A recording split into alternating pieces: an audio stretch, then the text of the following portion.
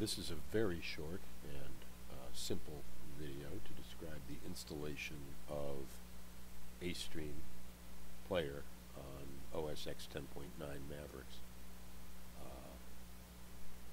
Right there. You need to download two files before beginning. The URLs or links to them are listed in the description below this video, so why not stop the video and download them to your desktop before you begin. Okay, once you have them, click on WineBottler combo, disk image, drag the two constituent programs over into applications. Oops. There we go. One. Now, I've already done this, so I'm not going to drag them, but you drag them into applications, okay? And then you're free to close WineBottler, the disk image. Go to applications, launch WineBottler,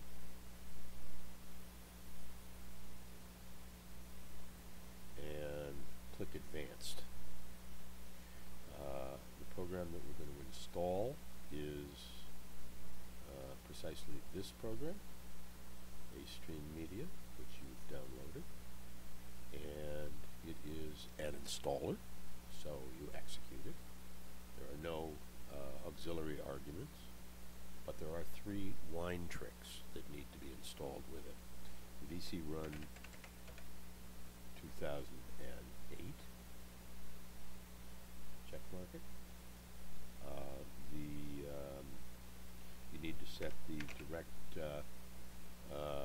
DirectX draw renderer to GDI, and lastly, we need to enable multi-sampling in DirectX. So, no overrides, nothing else, install. Give it a name, let's call it Acestream, and save it to the desktop. Now basically you're done. All we have to do at this point is let it assemble the app and click a few boxes in each of the two programs that are being installed. The first being the C++ runtime, which does not take a minute or two. It takes about 10 seconds.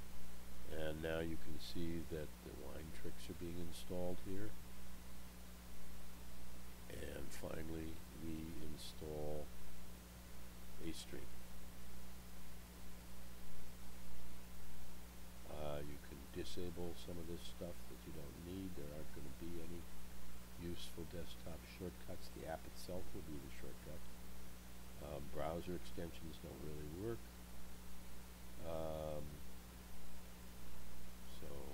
But everything else that's checked by default can be left as is. Install it to the Wine C drive.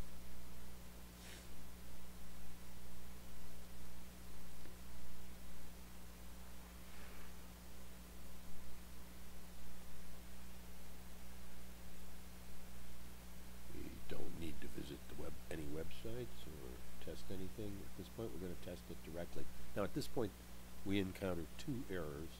They are benign, okay right through them. They don't seem to have any particular importance. However, this now selects the file that starts the app, and the default is Ace Update. I prefer to start Ace Player. And that's the choice I make. I'm not entirely sure that it matters, but that's what I do. Okay, the prefix is started. We can now close WineBottler. The app is created. I have to find it over here. Where is it?